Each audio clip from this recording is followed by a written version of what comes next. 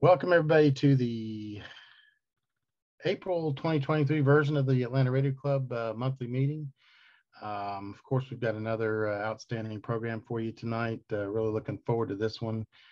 Real quick, Steven Slider and Jeff Hochberg made a trip to the Bank of America Tower last weekend, and I think Steven was supposed to send me an email, and I don't see it, so I'm not 100% sure what all they did. I know they were trying to install maybe a new controller or something, and they ran into a little bit of a roadblock, and they've got to make another trip up to complete their work. But as far as I know, everything's working on all our repeaters. 2 or 3 weeks ago, a trip was made to Stone Mountain, and they fixed the issue supposedly with the D-Star repeater, the PBS repeater we support up there. And so that's supposedly functioning properly now. So across the board, we're supposedly up and running, and we have no issues that I know of, at least at the moment. So if you hear anything, please do reach out to Steven Slider, KJ7ZSU, and let him know if you hear something that doesn't sound right or whatever, it doesn't function properly. So, but as far as I know right now, everything is functioning as it should be. So, and always thanks to them for staying on top of things repeater-wise and making our system function. I'm going to go ahead and we'll talk about a few events right after the meeting, after the program, but I'll go ahead and turn the program over at this point to our dashingly handsome program manager, Rob Bosatin, KI4UTY. With my new haircut, my monthly meeting haircut. Good evening, everybody. This is another good meeting, and this should be another good program. You know, our speaker tonight, you probably heard Patrick Bolan, KJ7ZSU from Geochron. And, you know, normally we've been trying not to have programs that are ads, just pure ads for products. But for this, just like RT, you know, if the product is worth it, or if it's a good product, there's nothing wrong with hearing about it from the manufacturer. I mean, that's the best person to hear about it from, if it's something of interest. And this looks like it's going to be fascinating. So let me, without further ado, let me turn it over to our speaker of the night, Patrick Bolan. Over to you. Hey, everybody. We were talking about Bob's Red Mill. This is a pretty small group, so we'll just keep this kind of informal, but I have a lot of pictures and explanations that I can show you about. Thank you for keeping your pictures on so I can see your profiles. A lot of times people just disappear, and then I kind of talking to myself. But I'm going to share my screen now. We chatted about Bob's Red Mill. So this is actually a week ago here in Portland. Do you see 3 girls on the screen there? Yep. Awesome. Yep. So that's my wife on my left-hand side, and then my 2 exchange students that live with me, and they're just in the room, right? They're just on the other side of this wall. Where are they from? Egypt and Uzbekistan. Oh, wow. So yeah, but we're hanging out at Bob's Red Mill. This is, and across the table are my developers who are meeting them. So anyways, love that kind of stuff. Patrick, I speak Russian, so your Uzbek student forced to speak Russian. So if you want to prove that you have intelligent friends, you can bring her in. You know, if after the meeting, if you stick around, I'll go grab her and say, Katya, come here. Somebody wants to speak Russian to you, because it's not me. I'm terrible at that. But their English these are actually scholarship students, so they were chosen by the State Department, and they're on a scholarship and a full ride for a year here in America. They are the best of their country. They're incredible young women. We're so glad we did this. They're here for a year in my house. So anyway. Nice. Yeah. You want to hear about Geochron? Why not? Okay. So I'm going to share my screen here, and we'll talk about everything I know. So just a moment. All right, great. Do you see a black screen that says Geochron in the middle? Yeah. Great. All right. So I'm sitting in a room that looks, you see it in my background, but also on the picture. This is my ham shack in my studio. I've worked from home for the last 20 years, sort of a self-employed guy. And so it's all set up just for me. And I've got my 3 screens. I'm sitting here in this chair and my little microphone you see there. But that's where I'm coming to you from, in a little community outside of Portland called Oregon City, about 25,000 people here, and been living here for the last 20 years. So, but I do get out when I can. And last year I visited 41 states on a motorcycle visiting Geochron owners, which is way more fun than sitting in my office. So here I am outside of ARL's headquarters, hanging out with Bob, and they gave me a really welcome. So I ride a cop bike, which keeps traffic away from me. Love that. Just love riding. So a lot of traveling. To give you an example, as of November of last year, this is how many states I had traveled to see Geochron owners. And talk to me about sport touring motorcycling, and we just go on and on. But like, here's an example of me at ARL and talking about the Geochron and showing them. You can see there the Maidenhead grid and the propagation. So that's there at their ham shack, which is about the coolest ham shack I've ever seen. But I've seen many more. This is down actually in Athens, Georgia. So this is some people I visited, and sometimes I wind up spending the night in their guest room, and we have a beer and we talk till 11, and then in the morning I'm off to another state and hang out with people. So a lot of times they'll get me on their Elmer network at 7 a.m. in the mornings. They can chat it up, but it's such a great community. These are people who are often like kind of housebound or retired, but they have a huge community talking to people, other ham radio guys. I really admire it. I didn't know about it until I got into Geochron, that there was such a really great ham radio community out there. Another one, this is New Jersey, upstate New Jersey. So spent the night in their house, hanging out, huge ham shack, a whole room just for that. Retired engineer over at Martin Thiokol, and a retired teacher. It was his wife. And this is a guy who knows everything about weather. He gets up at 5 a.m. in the morning and spends an hour and a half making logs for NOAA as a weather observer. And then he goes to work full time as a civil engineer. This is just across the street from Athens, Georgia, over over where they have the South Carolina big golf tournament. Can't remember, but anyway, cool place. And then I get to see Geochron digital installations that are more commercial in nature, because I know where everybody lives and I know where I've sold all these Geochrons. And so I go and visit the coolest ones. This one is up in Pennsylvania at an audiovisual manufacturer.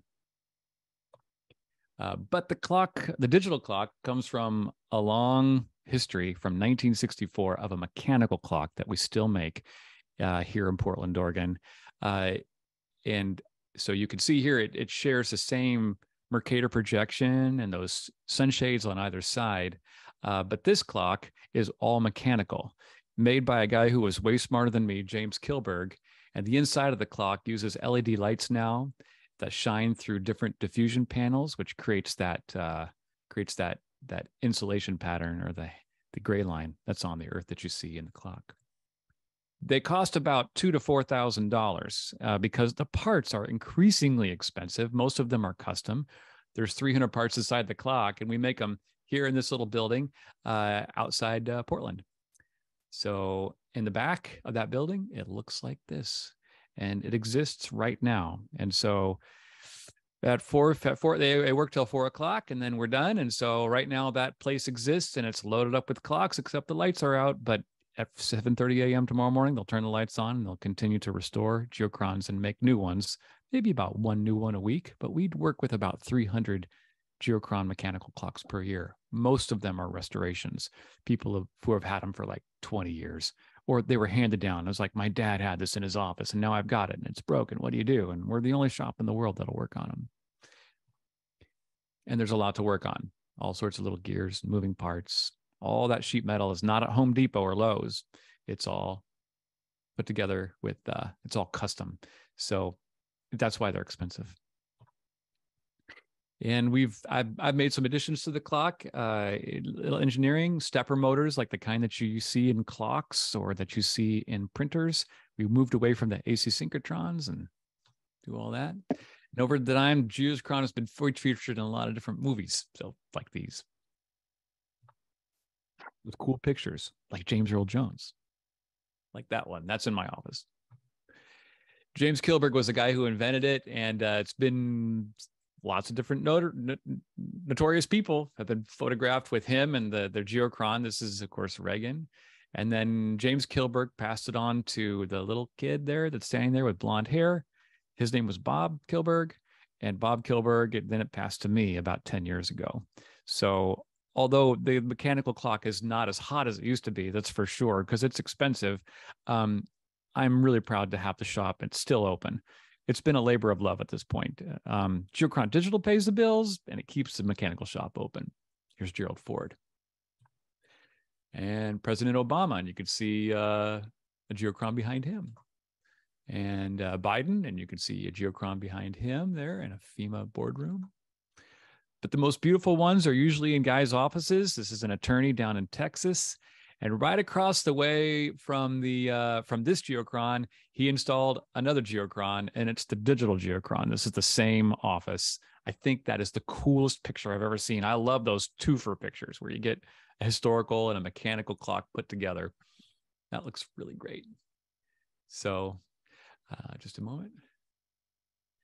Anyway, so that's a quick review of the history of Geochron. It came to me about 10 years ago. And then I invented the Geochron Digital. So I would go to trade shows, and then I'd take it and lug this 40-pound clock with me. And then people would look at it and they'd say, "Oh, that's great. Oh, is it digital?" And I'm like, no, it's not digital. It's mechanical. Don't you feel the mechanical charisma of the clock? And they're like, yeah, it looks really great. How much does it cost? $2,000 to $4,000, they'd say. And I'd be like, and then they're like, oh, okay. And then they would walk on. And then like everybody who was older than me totally loved it. And everybody who was younger than me said, well, how come it's not digital?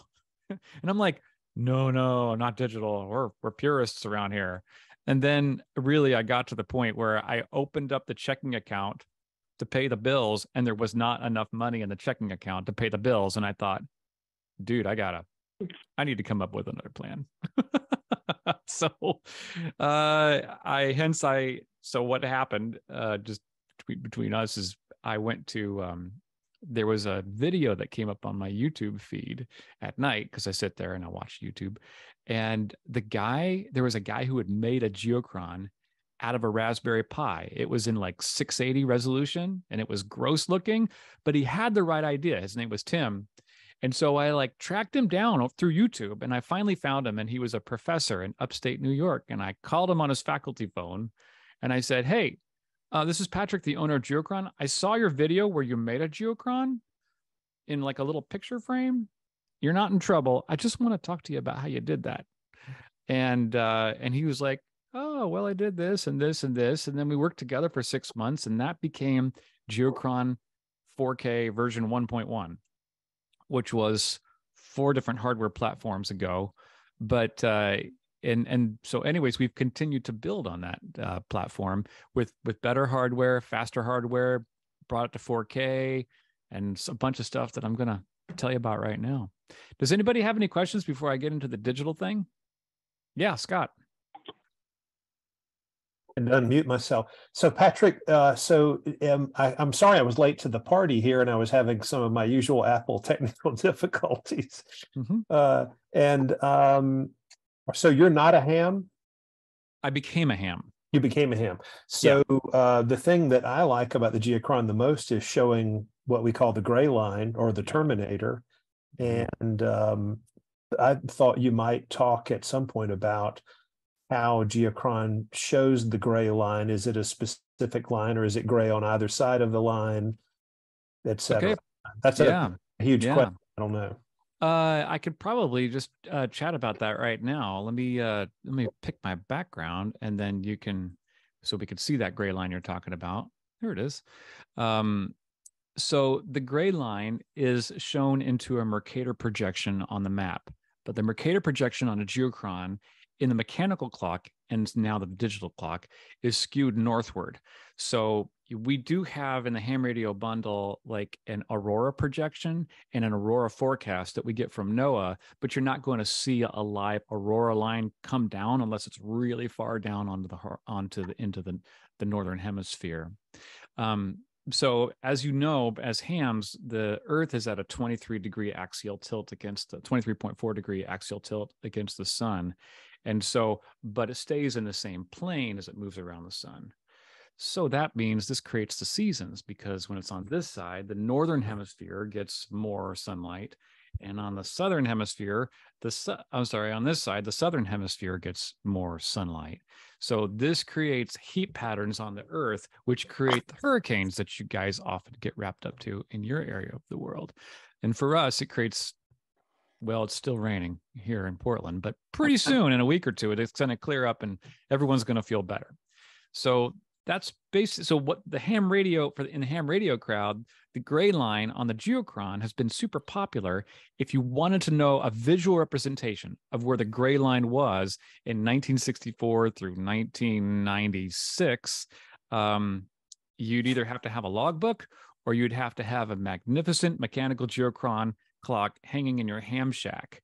And so this is why half of my customers are Geochron, are ham radio guys, because they know the gray line and they know that the Geochron was supplying that gray line to them in their ham shack. Then the internet came along and you can get that about anywhere. But before, it was only around on the Geochron. So that's 2 minutes about what I know about the gray line and Geochron. Yeah. Does this answer your question, Scott? Yeah, a little bit. It's critical for long distance communication. If I'm on the gray line and someone else on the gray line, we can usually talk with low power and over long distances, and it's fascinating. I could be in a cave underground and know when the sun was coming up or the sun going down just by the change in propagation on different bands. So anyway, I'll shut up. There you go. I hear my buddy Bob NZ2Z is in there now. That's right. All right. I'll keep going unless there are any other questions. Super. Just a moment. All right. You should see a screen that says Geochron Digital 4K on it. You got that? Can you all see that? Give me a thumbs up. Thank you, Scott. Yes. Okay. So the Geochron Digital 4K, we took that Mercator projection and then we put it into basically a laptop that's a fanless laptop, and it's about the size of my hand. And then it plugs into an HDMI port of a TV that you provide. Hopefully it's a 4K TV or it's not going to look as good. But and then people have put this into custom installations all over the world. But because it's digital, we can put a ton more stuff on it. I'll talk about that. If I said that, if you've seen the movie Toy Story, you've got Woody and you've got Buzz Lightyear. Geochron Digital is definitely Buzz Lightyear. Yes, it's cheaper and it's plastic, but it is all that. And Geochron Digital thinks that it's all that too. And so we brought it out of its infancy, and it's probably just out of its teenage years and really beginning to feel the power of the digital world that is available through multiple API servers all over the world. So we're bringing in aviation, weather, satellites, propagation, and I'll explain some of that right now. Here's another example of what that looks like, but not in a ham context. Just people put it in their front rooms because they want to talk about it. So here's an example of how that looks. Here in this, I see satellites. I see the purple is where it's actively precipitating on Earth. If you look to where you are, you can see that there is Earth lights at night as the gray line is coming across Nevada into where I live and where I'm at right now, Oregon. You can see dots of white that are in the North Pacific, and that is clouds. And these are all in real time, as well as a swarm of ham radio satellites that are drifting around in the atmosphere. So this is an example of what that looks like. But we've also added other stuff like aviation. You can check out where United Airlines is, or UPS, or Lufthansa, or Egypt Air, or any one of them. You can take the selection. And when we finish with zooming, I'll be able to bring in individual flights that you can track across the continent, which a lot of people have been asking for. Cool thing is this is one of the premium layers, which is live earthquakes. So within 5 minutes or so of an earthquake occurring on Earth, it'll show up on the Geochron and its magnitude and location. And so usually in foreign countries, they're only reporting earthquakes that are over 5 on the Richter scale. But in the United States, our network is much better. So you see a lot of small ones. So like some of them are volcanic, like that are up in Alaska. Some of them are on a fault line, like you see up and down the West Coast by San Francisco and Los Angeles. But some of them are in the middle of the United States. Can anybody tell me? Go ahead and mute yourself if you know. Unmute yourself. Can anybody see that 3.74? So that's not volcanic, and it's not seismic. New Madrid or New Madrid fault. No. So the ones that are occurring in the Midwestern United States usually don't come from a fault. They're caused by something else. Oil drilling. Right. Fracking. So it's actually causing earthquakes. And you see these more and more often on the Geochron and on our remote sensing network. Super interesting stuff. Wow. Yeah. We're actually cracking the Earth's mantle to fill up our tanks. Now, believe me, I've got cars too, and I got to turn on the lights, but it's just interesting to see it on the Geochron. We also added a pollution layer for people who are sensitive about that. You can see great clouds of fine particulate dust and all sorts of stuff that's drifting across the United States, and carbon monoxide, and 7 different parameters of things that are tracked around the world. And then the green dots you see are the reading of that particular selection, whatever you have. Like this is PM 2.5 in the city. And what you discover is that Southeast Asia, where everybody lives, is very polluted. And then it drifts across the ocean into the United States. And this causes high pollution levels here, although not as high as what they're living with in Southeast Asia. So put this all together, and I'm going to play this, and it turns into something really busy on a map. So this is not in real time. This is sped up a little bit, but I'm just looking at ham radio satellites and their footprints. I see all sorts of aviation that's drifting through. I see solar patterns. This includes some of the ham radio bundle and call signs and all that kind of stuff. So I'll talk a little bit more about that now. Just a minute. Here we are. Nope. And coming back. There we go. So one of the things that we added just recently, late last year, was the International Space Station's live view of Earth. So you're looking at a map of what the world thinks it looks like. But what does the world actually look like? It looks like this. So this is an example of, back. This is an example of the International Space Station live Earth view. So it's actually a picture-in-picture window that shows up on the Geochron and shows you the world in real time with about a 30-second lag, because it's coming from space on this camera that's mounted on the International Space Station. It is exciting to watch because everything else is just virtual, but that's real. And that's one of my favorite layers that are on the Geochron. And so it gets the attraction of people who have been to space. So like you see here, Scott Kelly, who is America's most famous astronaut. There he is with the Geochron behind him in his home office in Colorado Springs. Somebody sent me a picture of that. Love to get pictures. It's like pictures of my baby. Look at that. Where do you get the feed from the space station? Is that a live feed that you're pulling in? Sure. Well, Yeah. that's a complicated question. But because they just changed their providers and threw our network off. So before it came through, NOAA was sending it to IBM. And then 2 weeks ago or 3 weeks ago, they changed providers. They went over to Google, which broke our network. And so the International Space Station live Earth view was offline.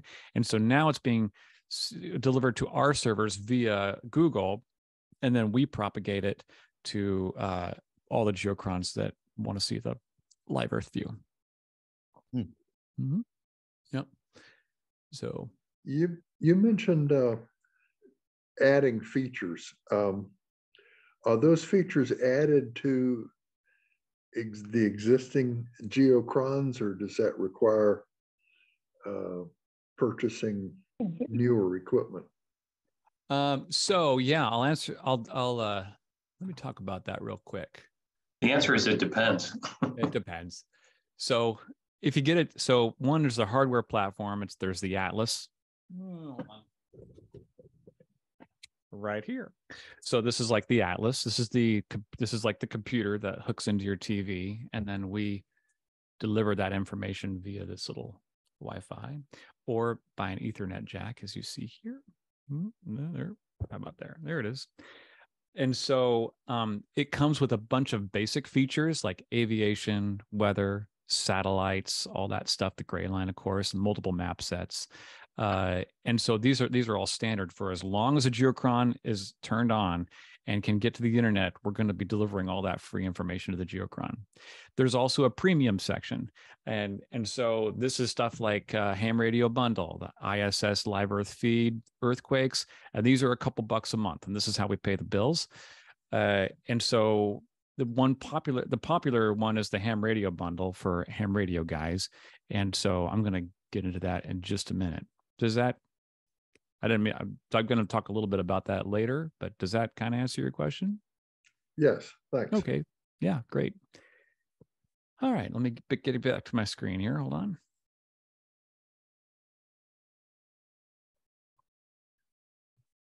Oh, right. Well, this is cool. So this is a view of this is the International Space Station live Earth view going over Mexico. Just love that stuff. Oh. Is that the mega version right there? Hold on just a second. Let me turn this off. Okay, what was that? You have in the new layer, you have mega view. I guess that's the mega. So a lot of people said it's just not big enough. So last week we rolled out a new layer that included a mega view, which takes up about a quarter of the 4K screen. It's as big as we can get it because the resolution to us is in 1080 and 4K is twice that. So that's the mega view. The view that you see here, let me back up a couple, back. It's now there's 4 different selections on size. That was the largest, and now you can get it twice that, like maybe 3 times that size. And you can also put it at the top of the Geochron, or you can put it down into the lower left-hand corner, because a lot of people said it's in the wrong spot. I want to put it elsewhere on the screen. So we developed that too. It's exciting to watch because you can see where the ISS is, and then you'd be like, you could look down and look at where the shadow of the ISS is on Earth, and that's where it's showing right then. Beautiful cloud formations, and then sometimes it goes over cities that you think are so big, but you could barely see them because you're 300 miles up in space, and really we're just little tiny creatures living on a giant globe. Just love that stuff. All right. What I didn't realize is that the NOAA satellites are not, I always thought they were fixed over locations, but they move around a lot. And it's interesting because they're not always, very freshly over your area. It's kind of interesting. Yeah. They're moving at 6 miles a second. And I think there are 12 active satellites. But interesting, I learned this when we had big fires here in the Pacific Northwest, and everybody was waiting to find out what the satellite heat signatures were saying, because some of those satellites they couldn't tell where the fires were at exactly because they were a long ways away from civilization and it was dark and cloudy, but a satellite could look down with infrared and figure that out.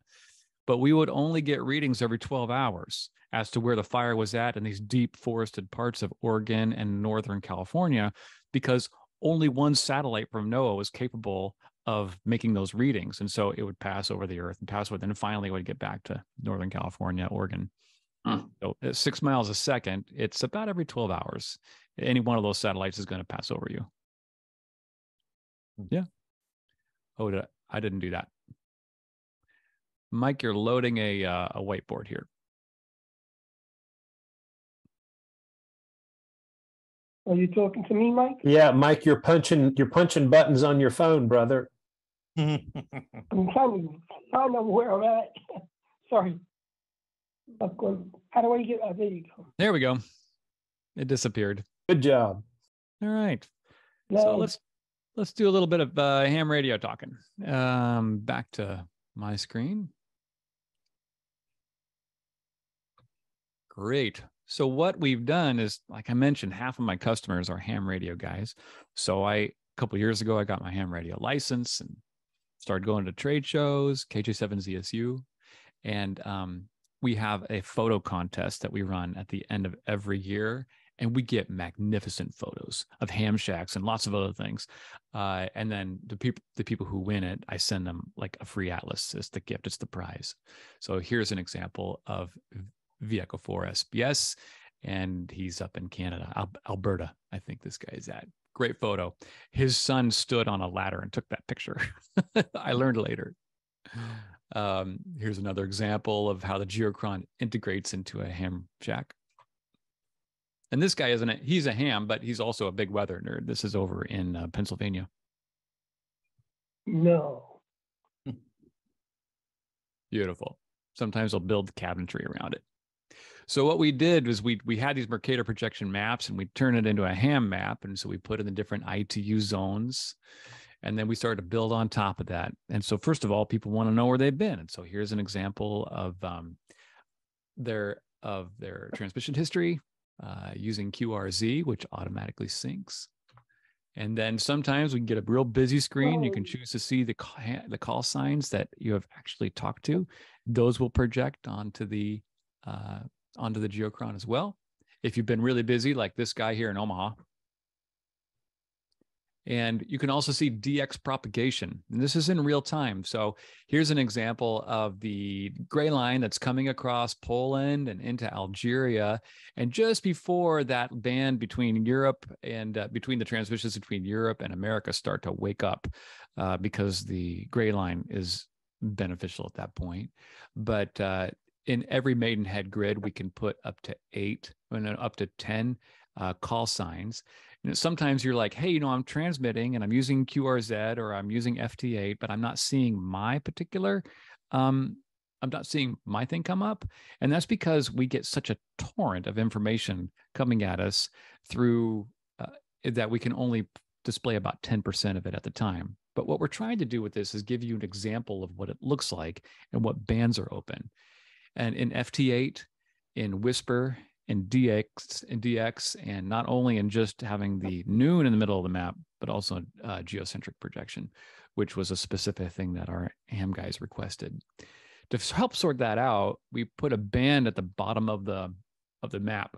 And so like it's color coded. So you can select for those bands. You can have show 2 or 3 or all of them, and you can see what's open across the world at the time that you're ready to do your work. You can see what's working and where other people are getting.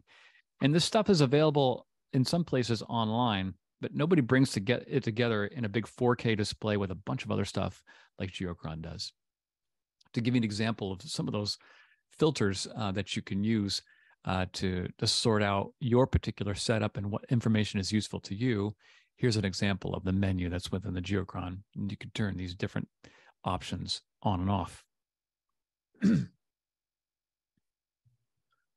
So here's what that looks like. And this is FT8, I think. So like I said, in the evening, East Coast gets busy talking to Europe, and we can see the greens, the pinks, the blues, the reds, and these are all represent different bands that are shown in a legend down at the bottom of the screen. Also in this picture is earthquake. You can see at the time there was a big one over in Indonesia. The gray line coming across Nebraska, and that green is where it's actively precipitating on Earth. And those little white specks are where the cities are on the world.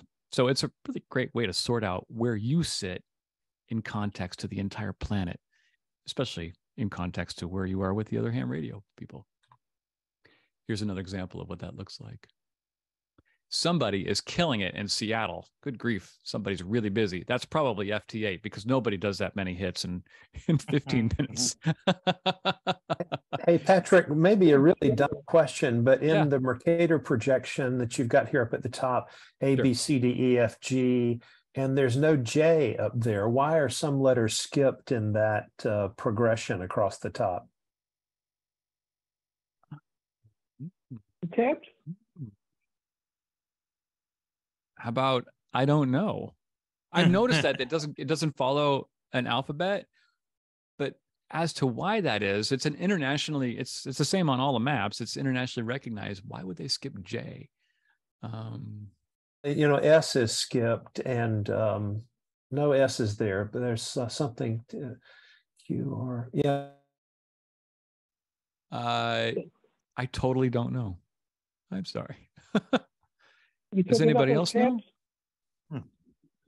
I like how you give the option to, reduce the size of that or make it bigger, either way, whatever you choose. There's a lot of flexibility with the programming. It's awesome. Yeah, thank you. We added the slim time band about 9 months ago, and it's just because people are constantly emailing me, telling me what I should be doing with the Geochron, and then I throw them into a folder, and then I was actually, if it's just us, I'll show you. So I keep track of all the ones that I really want to do, and it's right here. So you can see right here, these are all the layers that I'm asking for. So I go to my developers and I say, can we do that? Can we do that? Can we do that? And sometimes they say, oh yeah, 3 days. Or they say, oh yeah, 3 years. And then we're like, we're not going to do that one. I've learned a lot about developing, unfortunately. But usually with zooming, which I mentioned before we started here, that one's coming. That is the most requested feature. So that's one that we're working on.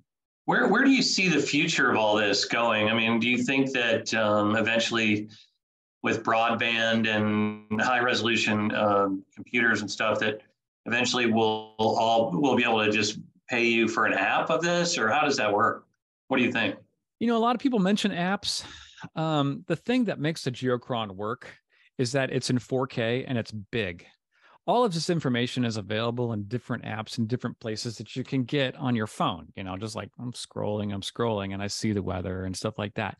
Yeah. But the grandeur, the thing that the secret sauce for Geochron is that it's on a huge 4K TV in 4K, and it's glittery and it's beautiful. So where I would like to go with the clock is, like, for example, here on my phone, I've got here, if I go to some weather app. My favorite apps are weather apps. And I'm looking at the Pacific Northwest. It's raining. So here we are, we're going across the screen and doing all this. And I'm just looking at the Pacific Northwest. And if I zoom out to the whole Earth, it doesn't make any sense. It just gets globby and not useful to me. But I can get that level of resolution for the entire Earth on a Geochron. And no one does that. Yeah. And that's what I want in my office, because I'm a nerd. So I think Geochron can do that, but that's where I want to go. And when I get down to zooming in North America, then I can see fires and tornadoes and hurricanes. I can see emergency announcements. I can see weather alerts. I can see even get down to, in some areas, what if I showed traffic, the whole interstate system for the North America? Like, I could do that. It's all available. And so it's just going to take some time to put it all together. But hey, Patrick, I just thought of a sales opportunity for you. The Home Depot Corporation's Store Support Center, as they call their world headquarters, is not too far from my house here in Northwest Atlanta. And they have people that do nothing but do their shipping in Canada and the shipping in Western United States and whatnot. And those guys probably need real time, all of that data in one place on their wall, just for cool fact. Oh, yeah. So that gets into, if you were trying to, so it's pretty easy to get like airports and how busy they are, and color code them, like they're green, like flights are going smoothly, or red. That information is available through the FAA and is something that we could get on the Geochron. But when it gets down to like location tracking, package tracking, and all that kind of stuff, that's a very expensive integration proposition. So we're stuck in this realm between a commercial and consumer product. We're sort of both on both sides, but we don't have the horsepower or financial backing to bring in those kinds of integrations that give people like that the commercial tracking. So we're sort of taking low-hanging fruit because our products are still just like a couple of bucks a month instead of like $500 a month or $10,000 a month, which Home Depot would be happy to pay. So this speaks to a business problem. We could do that, but I need a room full of developers to make that happen, and I can't afford that. I think that's probably the most honest answer I could give anybody. I'm just figuring it out. You could probably pretty easily add all Home Depot store locations with a pin or something, but oh yeah, I don't know what that would do for you. Yeah, we're gonna not too long. We're gonna get to the point, especially with zooming, because we can bring out a level of resolution that you can't get when the Geochron, when North America is only the size of my face. That where you can like put in latitude and longitude and into a CSV file and then import it into the Geochron, and then you could populate 80, 90, 100 locations on and say, oh, there's all the Home Depot stores or all that stuff. We're already doing something like that through QRZ for your ADIF logs, but that's as far as we've gotten. Yeah. Any other questions, or am I moving too fast or getting bored? No, it's fascinating. What about positions of boats? Oh man, you are not the first person to ask about that. So there are 3 sources for boat traffic in the world. Marinetraffic.net would be one of them. And so without zooming, there are too many boats that are in transit to show on a Geochron. So if you think about the boats, and like in my background here, you can see aviation. That's just one airline, but with boats, it would be like 10,000 different little icons on the screen, which would crowd out the map. With zooming, that's possible because I can get into a spot and say, these are the boats. But whereas air traffic is all easily available through the FAA, boat traffic and transponder network is not. And that costs between $5,000 to $10,000 a month to get that information. Yeah. And I have been on calls with the providers of this information. I'm like, can't you just give it to us, for real cheap? Because my guys are cheap. And they're like, they're set up for commercial use. So this comes back to the Home Depot question. Like, how do I make this? Can I make this? Can I afford to make it a consumer product? Well, not when we're a micro business. So I can't afford $5,000 a month. And then without having big customers that are willing to pay that kind of money, that I just can't go that deep into it without having a customer base like that wants it. So yeah. You do have boat marine or shipping lanes, right? We do. Yeah. That's easily available. That's a static overlay from data. I think that's from 2017, but boat traffic still follows that same route. So it gives you an idea of what's going on out there. Yeah. But like if you go to marinetraffic.net, I want to see all those boats on a Geochron. That's very expensive. Yeah. To get that info. Yeah. All right. So gonna move forward here a little bit. Just a moment. Coming back to the map. All right. So if you are a Ham Radio Bundle subscriber, it's automatic. You can get, if you keep your ADIF logs on QRZ, you can automatically load those up to the Geochron and then filter by band and time. And it's cool to see. We recently added, I mentioned, center projection because the United States is not always in the middle of the map, and some people want it to be if they're located in North America, so they could see the gray line cruising past their position, and their position is always in the middle of the map. That's not something that the original mechanical Geochron did, but we've just added it about 9 months ago in the Ham Radio Bundle. It's also useful to see some of the options that are available in the Ham Radio Bundle on this screenshot. So actually, but you can see onto the left, I've got DX spotting turned on, I've got center projection turned on, and I've got AMSAT satellites. The AMSAT satellites are the pink icons that are up. Oops, here we go. Nope, sorry. There we are. That are up above us, Australia, and also below in Africa, off the Cape. So, yeah. AMSAT yeah, I find that very helpful because you can, when you see one coming, you can program your radio to that frequency by looking it up and, you know, try to bounce off of it and talk to somebody in VHF across the country or whatever. It's pretty neat. Yeah. Yeah. And we just, at the same time, we added footprints, and I'll have a screenshot of that here in a minute. So like FT8 spots, here's an example of a footprint. So the closer you are to the center of that oval, which is sometimes an egg and sometimes perfect, because we're trying to represent a three-dimensional globe on a two-dimensional surface. So the circles, the footprints do change as they move up and down the map, and quite quickly because they're moving at 5 miles a second. But here's an example of what that looks like. Nice. And so every picture that I ever get of a ham shack has got someone's ham sign clearly displayed. And so, of course, you could put it in whatever color and as big a fonts as you want directly on the Geochron screen. That's just like for vanity, but it looks really cool. Also, solar weather conditions here at the left. This should look familiar to you. It's available on many websites. So we got permission from Paul to put it on the Geochron. And then also the position of the planets. No one's ever been able to explain to me why this is useful for ham radio guys, but I think it looks really cool. That is cool. It is cool. Yeah. And no one can explain to me what the green is for. I still don't know what the green line is. Yeah, I don't know. No one's been able to tell me. Does anybody know what the green stripes are for? Like the green orbit lines? They both have semicircular. Yeah. Who produces that? Paul Herman. You can see it. He's got his credits down there at the bottom. Paul Herman. Yeah. Yeah, I don't understand, because they're elliptical orbits, and this is a circular diagram, so I don't understand.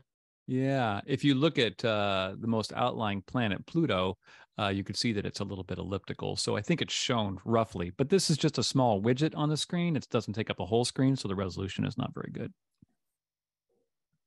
Yeah, it's still cool.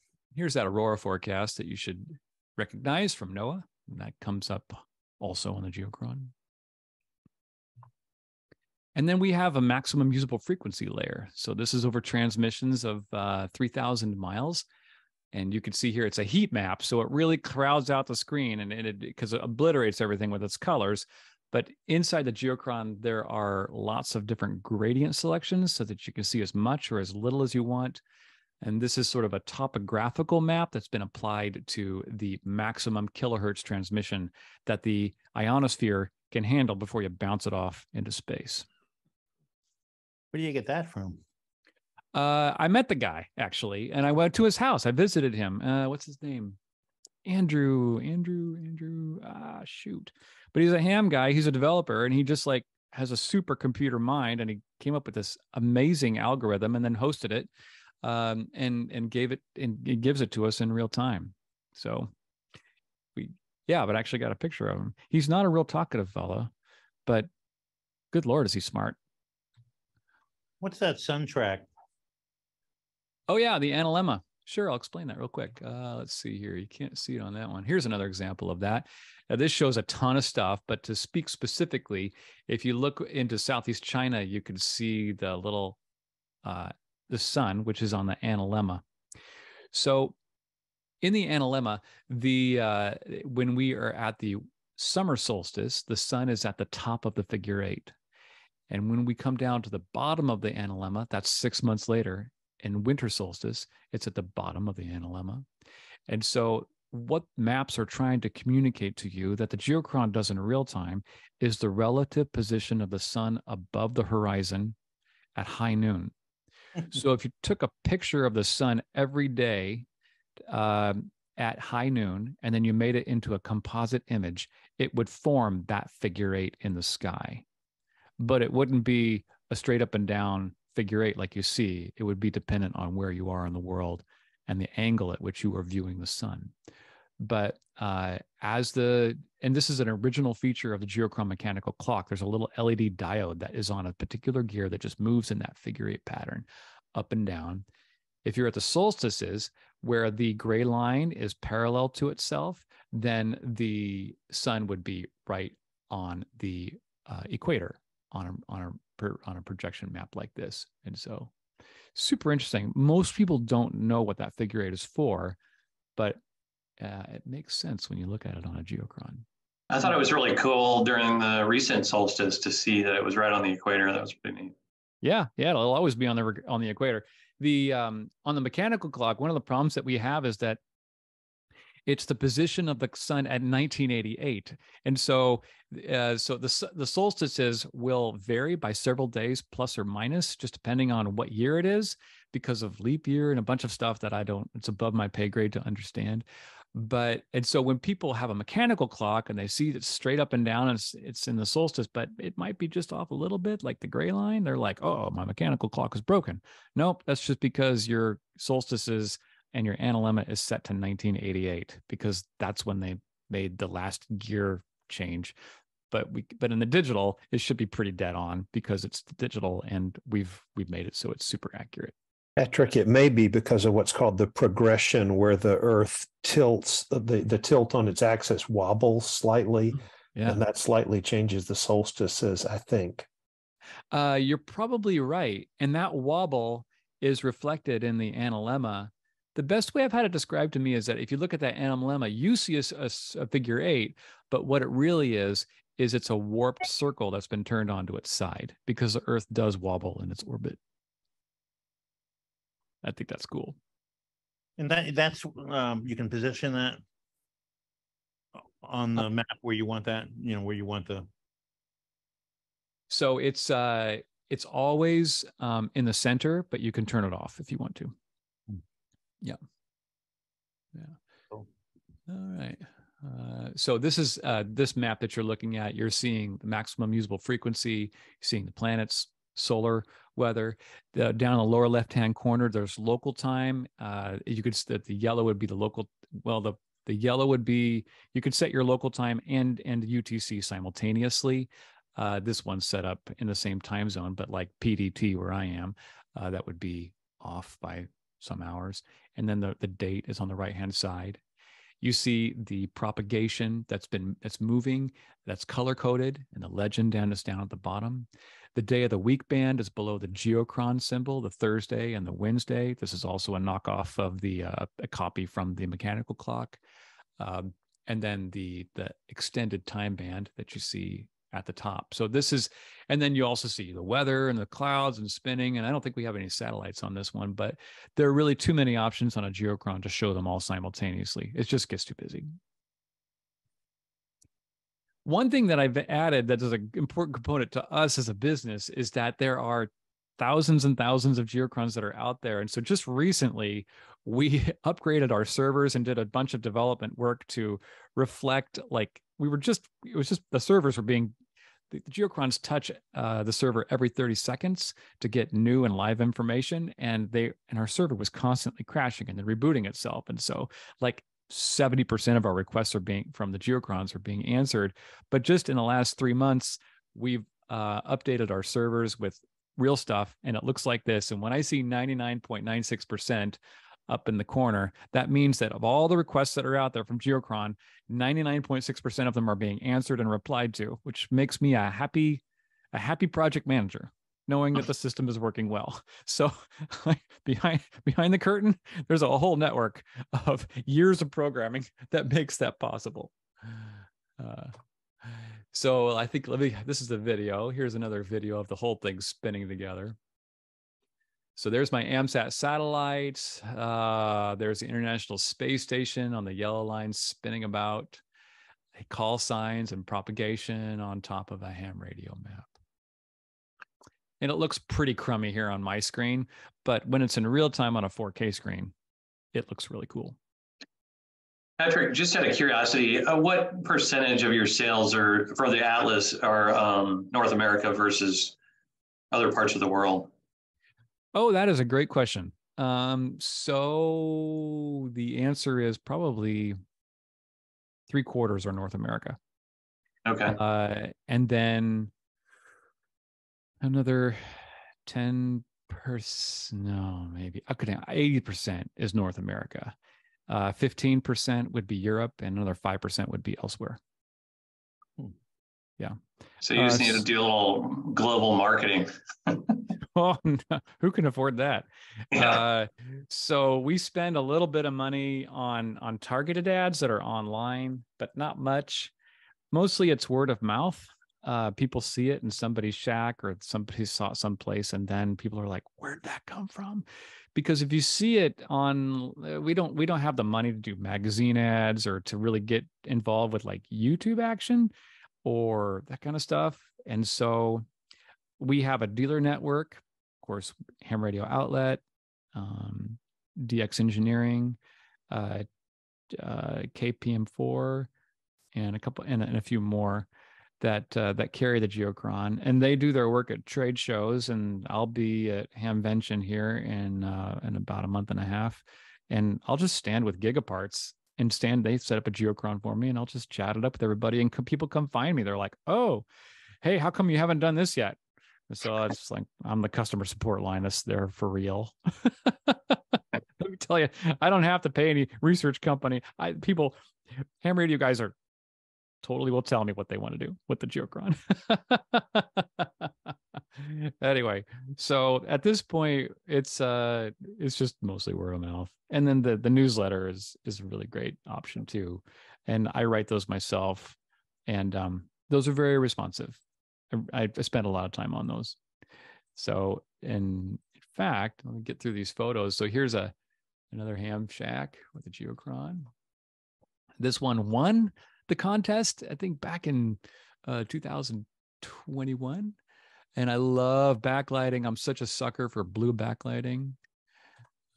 This one is in Europe, actually. A lot of the pictures in Europe are in smaller rooms because Americans love their big shacks, but in Europe, they don't have as much room to work with. Look at all those radios. That's awesome. Yeah. It's like he had that, like a custom cabinet made for just his equipment, because it all fits so perfectly. That looked great. Yeah. This is the Amateur Radio Club at the Kennedy Space Center. I love that one. Yeah. And so anyways, talking about the newsletter, if you subscribe to the newsletter, then I'll automatically send you a coupon for 10% off an Atlas, and you get a free premium layer as well if you buy it from our website. But we have plenty of really great people who are out there selling it as well. Gigaparts, DX, Ham Radio Outlet, and a couple others. But it is by this that the company exists and is growing. And I'm the guy who steers the ship as best I can, but it's a lot of work. Yeah. I want to answer more questions if you have any. Let's talk. Oh, it's a great product for sure. I've got a question about I didn't realize that this started as a mechanical device. That sort of surprised me. So you still support the mechanical device. Do you still sell the mechanical version? Oh, yeah. Yeah, right. They're expensive. And so people, so that's a big story all by itself. The mechanical shop, as you know, there's a labor crisis across the United States. And so there's not enough workers to do the work. Everybody's retiring or they don't want to work. And so the mechanical shop has been a struggle to keep open. I can't find enough mature clock technicians to work on the mechanical clock. And so we do build new ones, and at about maybe one per week, we'll get a new order. But we handle in total about 300 mechanical clocks per year out of our shop in Portland. And however, we're having a labor crunch. And so what that looks like to me is, I'll show you. Would I be correct in assuming that the mechanical version doesn't have all the capabilities of the digital version? Oh yeah. It's like Woody and Buzz Lightyear. So like Woody is like, I'm a simple cowboy, and that's the mechanical. I'm doing everything I used to do since 1964. But the Geochron digital is the bomb. So that's the. Aid, when you see one of those mechanical ones, and I saw the first one, I don't know, 30 years ago, and I thought, this is the coolest, sexiest thing. How do they make the gray line flexible and change in a mechanical clock? And I just stood there looking at the thing and thought, wow. Yeah. So I'm amazed by it. yeah. The just I'm going to show you a picture. Actually, you ask about the flexible bows that make that gray line happen in the mechanical clock. So people will order parts from us. And here's a picture that I just took yesterday, trying to explain this to somebody. And I'm going to share this on my screen. But here's an example of what that looks like. All right. So here's one of those bows. Over here on the right-hand side, you can see the flexible bows that are sitting there, that there's a pair. The day of the week band, down here, the calendar band, and then these are the sunshades that flex. But it's those bows, which are little thin reeds that are torqued and flex inside the machine, right according to where the gray line is at, 24/7, 365 days a year, and they're pretty accurate. And that is the kind of the genius that came from James Kilberg that, frankly, we've never improved on, because it's a legacy cool item, but we made the digital, which is a lot easier to program. But this kind of mechanical engineering is way over our heads. Yeah, That's an astounding piece of work. Yeah, pretty cool. I have a question about pricing then for the Atlas, and then you said there are free layers that come with it, and then you've got the premium layers. So maybe we can talk about the prices on those and how that breaks down. Yeah. So the computer itself, this hardware platform, which is like a laptop without a screen, but it comes to use a remote for it, like this. So the computer itself is $449. That's retail, $449. And then it's like a quad core Intel computer. And then that comes with everything on Geochron. And then the premium layers. So this would be like the earthquake layer is $20 a year. The weather is included. Aviation is included. Like I mentioned, earthquake already. The ham radio bundle is $69 per year because it's so full. And so we have hundreds and hundreds of subscribers that use the ham radio bundle for them in their shack. But you'll have to provide the 4K screen, and you can get it as big as you want or as little as you want. Try not to get under 32 inches, because then some of the details, even in 4K, are not going to come through. You need a little bit more size. Bigger the better. But here in our shop, here in my office, we use 42 inches. And a cheap 4K. I've never seen the difference between an expensive 4K machine, 4K screen, and a cheap one. So if you're looking to set that up, don't let the price of the 4K TV think that it's going to get any better if you spend more money on it. And like HRO sells the Atlas, and you get the premium subscriptions from them when you buy that, or you get it from you after you get it? Yeah. So the premium subscriptions are when you buy it, and then you get it up, and then you can do a trial period of like a week for most of them and try it out and see if you like it. And if you do, then on the Atlas, it's going to give you a code, and then you go to our website, give it the code, and then the website will sync the continuation of the premium layer with our servers. And then, so it's just available through geochron.com. So DX Engineering will sell you the platform, the Geochron, the gray line, and all the map stuff and the free stuff, but you'll come to geochron.com to get the subscriptions. That makes sense. Mm-hmm. That's pretty cool. As much as they wish that wasn't true, that's how it works. Like, how do I get on that? No, that's us. Are they selling them pretty much is that like an MSRP, those prices, or are they? Geochron runs on a minimum advertised price, so we don't allow people to cut prices unless I always, for major ham shows, I'll cut the price. For like Hamcation or Hamvention, we'll bring that down to $3.99. But I don't do any selling at those shows. I just let the dealers do all the selling at those shows.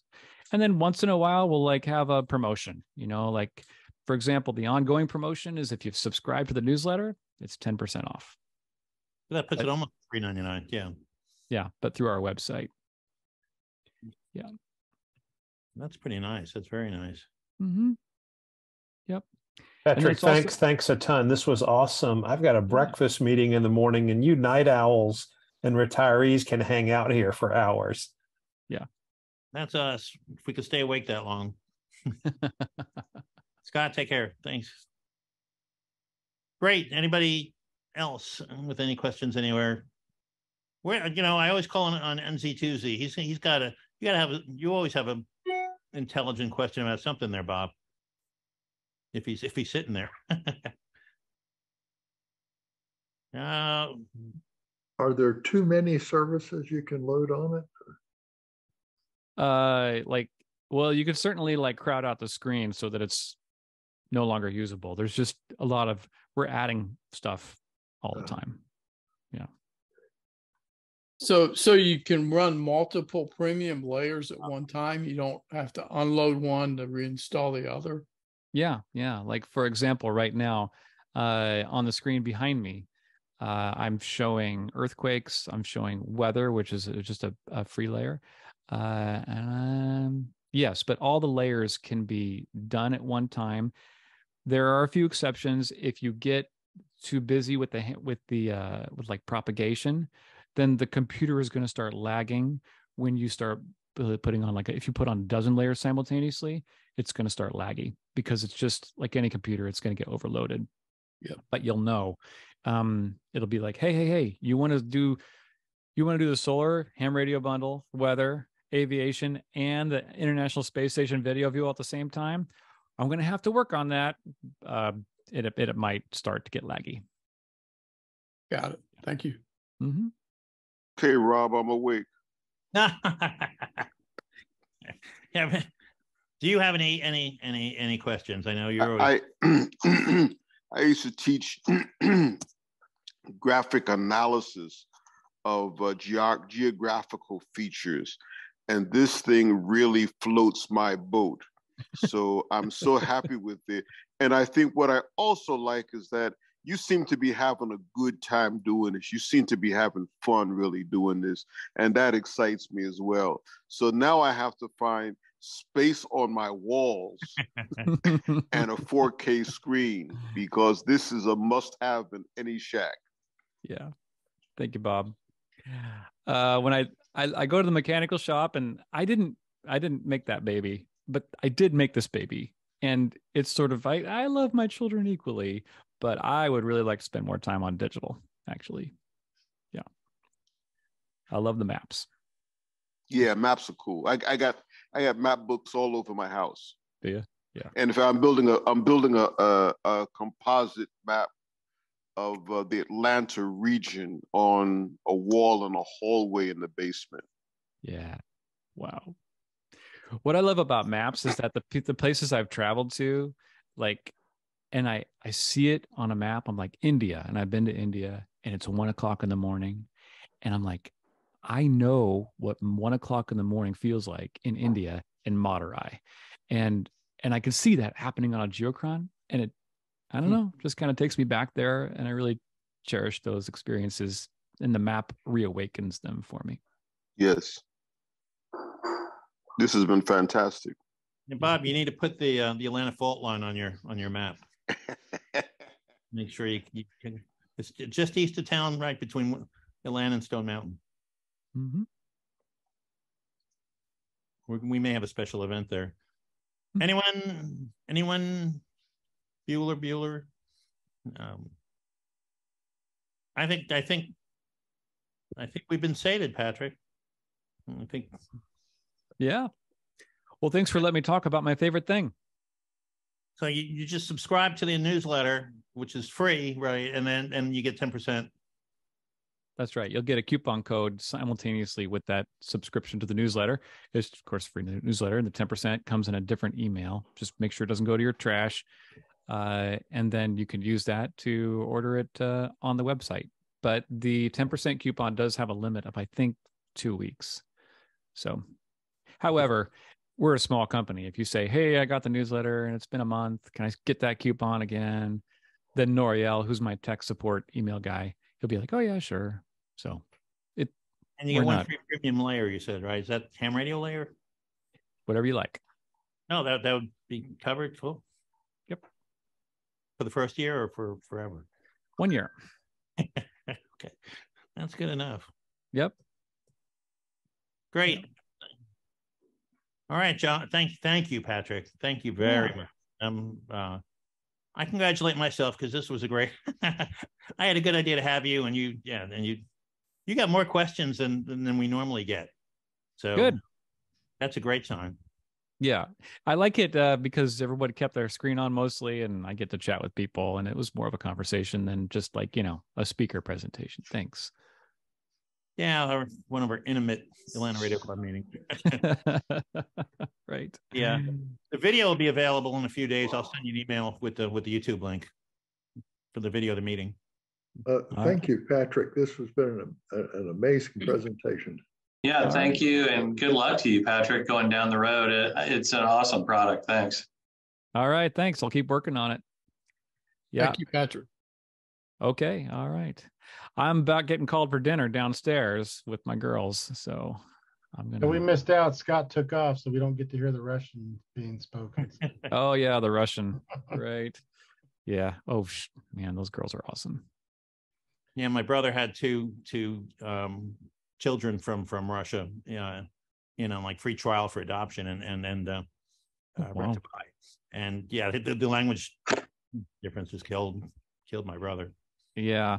Fortunately, these girls they're fluent in not just English, but in some of them, like Katya has she's fluent in 3 languages. Like they're going to our local high school, and they are the favorites of the teachers because they are 4.0 students. It's easy for them because they come from really rigorous backgrounds. So if they're the favorite of the teachers, that means their fellow students probably don't like them. Right? Yeah, that has happened. Anyway. Thanks again. Go, John, take it. All right. Thanks, everybody. Patrick. I'm going to go down to dinner. Thank you very much. Enjoy your evening. Okay, bye. Patrick, appreciate it. All right, guys, just a reminder that if you saw, we're not going to be doing our QSO event this weekend because of the weather, Saturday at Brook Run, and it's Easter weekend on top of it. So we're not doing the second Sunday session because of that, which is also this weekend. That we are doing our normal testing session. So if anybody asks you where they can test, we're doing our normal noontime, I believe it is, testing session at PDK on the 2nd floor, where they normally do it. So yeah, we barely found 3 VEs. yeah, it's a tough weekend to do all this stuff on with the spring break, and that's probably why we were so lightly attended tonight too. I would imagine people are out doing other things this week. So at the end of the month, the 29th of April, we're going to participate in the special event station for pancreatic cancer. There's a group up in Pittsburgh that started this last year, and they're trying to expand it, and called me and I said, oh, what the heck, we'll give it a whirl and set up a station out there. It's at that new quarry park, if you've ever seen where they filled in the quarry out on the west side of town. I went out there last week, and it's a neat park. I'm hoping that we're up on the top section. If you've ever been to that park, it's a quarry, so part of it's on the upper end of the property, and the rest of it's down a hill, and the picture that's on the screen doesn't do it justice. It's not a bad hike, but it's a little bit of a hike to get down and back up. So I'm hoping it's up on the topper end, behind where that Ham for PanCam logo is a flat area right level with the parking lot. I'm hoping that that's where they're setting all the vendors up and where we might be located. So, but thinking about joining us for that, we'll have a radio or 2 set up, and if, come out, get on the radio. If not, come out and hang out with us and socialize, as we like to do. And it should be a great park. Huh? It's a great park. Yeah, it's a great park. Yeah. And if you're into cemeteries, when I was out there last week, and I've never been to it before, but we went into Westview Cemetery, which is a couple miles from there, and that's a neat. Very historic. It's like the largest cemetery in the Southeast, and it's where the Woodruffs and the Candlers and all them are buried. And it's got a humongous mausoleum in the back that's been used in several movies, but it's a neat thing too. But come out to the park and join us on the 29th of April. We'll set up around 8 or so in the morning, and I believe the walk starts around 10, and then we're going to try to go until about 6 in the afternoon. And there'll be hams around the country that are participating in this under our region, of course, is N4P. and all the other regions are N whatever P, and they've got several of the regions that have got clubs that will be doing this. So it's kind of a pancreatic cancer awareness event, and you've got the hams for PanCam trying to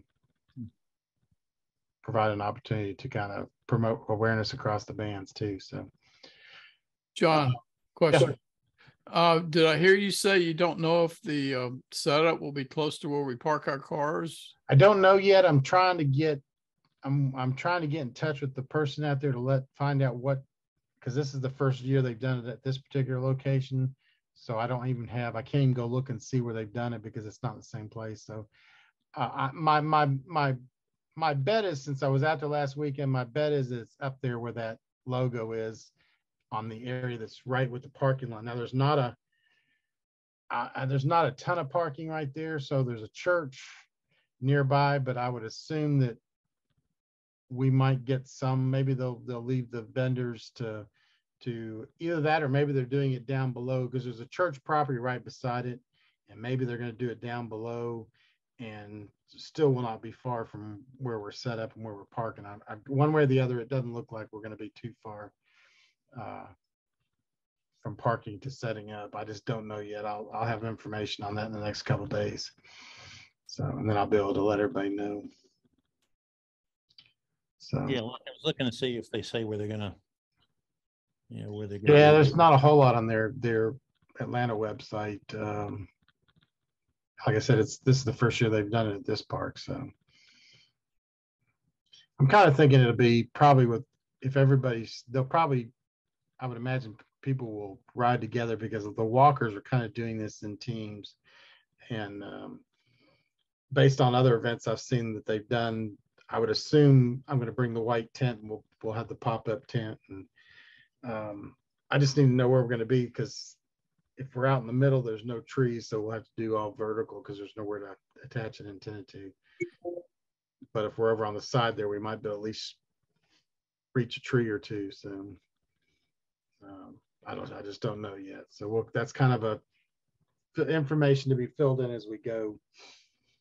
So that's about all I have for right now. Like I said, I don't have any more information on the repeaters at the moment. So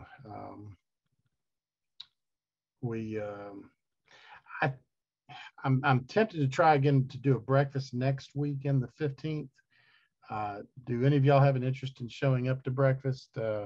We've been doing it at that would be the 15th. We've been doing it at Goldberg's, but I thought maybe this go around I might just do it at a Hardee's or somewhere where we can get a cheap biscuit or something. Any of y'all have an interest in attending? Not at 7:30. Well, I mean, you can come at 8:30 if you want. We've had a couple people show up the last 2 times we've done it. But I thought it'd be a way to give people an opportunity that can't do lunches because of work to socialize. But it's a little slow go right now getting it going. Yeah, I know Gars gets, they do theirs on Saturday, every Saturday. Yeah, and they do theirs at 7:30. That's kind of when I just. No, it's today, isn't it? Is it? Yeah. 7:38. It's half hour. Yeah, and they're at. They moved to they're at that 5-spot cafe that they're like for everything else. Yeah. I told Mark last time. I said, he was like, well, I said, well, come at 8. I think I told Mike that too a few times. Mike was asking about the time, and he's a little too early for his get up, I guess. So, all right. Any other questions? No, we got lunch tomorrow, and hopefully Chick-fil-A will not run us out of there. But if they do, I guess we can always find another place. Call it a good run at Mellow Mushroom and find something else. Yeah, they don't seem to be, at least, I guess they're not mentioning it, aggressively, fighting for space in the parking lot. Yeah. But I don't know. I mean, it's within walking distance of a lot of things. So I don't know. It'll be interesting to see how it works out. I mean, in the beginning, I would imagine it'll be a little busy just because it's new and everybody wants to see it. So, but it may peter out traffic-wise pretty quickly. Yeah, and they don't open late at night, are they? So that's where, like at night on Friday and Saturday night, that's when Mushroom gets all the traffic. Yeah, I think the Chick-fil-A's usually close at 9 or so. I'm not sure how late Mellow Mushroom's open. I'm sure they're open later than that on the weekends. Yeah, probably. They serve alcohol, so. Okay, I'm just looking at the map from the Purple Stride. Yeah, next. Well, I'll put a note out on this about our next speaker. We have the next speaker booked, and I'll put something out next week about details on that. Oh, okay. All right. And, Hey, Rob, did you ever post those receiver information? No. What I've been playing around with is I made it. I put it into HTML because I was going to post it on the website in HTML so we can get it formatted a little better. And I think I've almost got that, but yeah, I'll definitely post it. Ed did some research, did a lot of research, and has come up with a nice chart of all the Atlanta Metro repeaters. The 2 meter and the 440, the VHF, UHF repeaters, and frequencies and offsets and PLs, and what time when their nets are for those clubs on those repeaters. So it's a great little chart that I will get on the website ASAP. Once it gets on the website, is it something that will be easy for you to replace and update? Yeah, I need to do it in a way that will. Yeah, because that's an argument against doing the HTML. But the reason that I say that is I keep finding more repeaters in North Georgia, and also I'm finding that some of these nets away from Atlanta, you can get them on one repeater but not the other. So I'm trying to check into these nets, see if they can hear me, if I can hear them, and then I'll update the spreadsheet as I get good repeaters that people can actually connect to. Yeah, the problem I had with our website was it would not display the spreadsheet. It would not display the data on the page. It would take the file and it would store the file, and then it would give you a little link where you can download the file. But what I was trying to do is display it on the page. That's why I was playing around converting it to HTML. But yeah, no, I understand that it needs to be easy to change. Yeah, I'll update it as I can.